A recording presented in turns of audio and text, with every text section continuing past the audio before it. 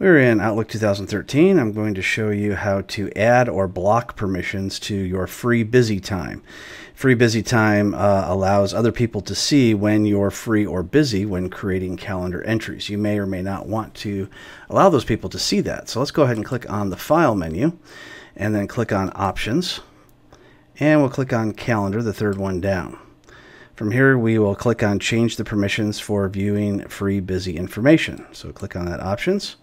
Now, by default, everyone can see your free busy time. They are a reviewer as well. They can't make changes to it by default, but if you want to, you can add that to it. So if you want to allow more people to see this, then you can go ahead and check buttons like Create Items, Create Subfolders, Edit, that kind of thing. You can also change to full details as well.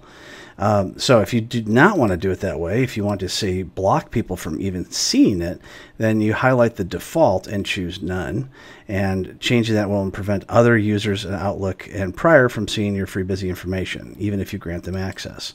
And then of course click on Reviewer, and you don't even have to worry about that one, because as soon as we have none listed up there, it overrides any thing else. So when you're done, you can just click Apply. And now other people cannot see your free busy information.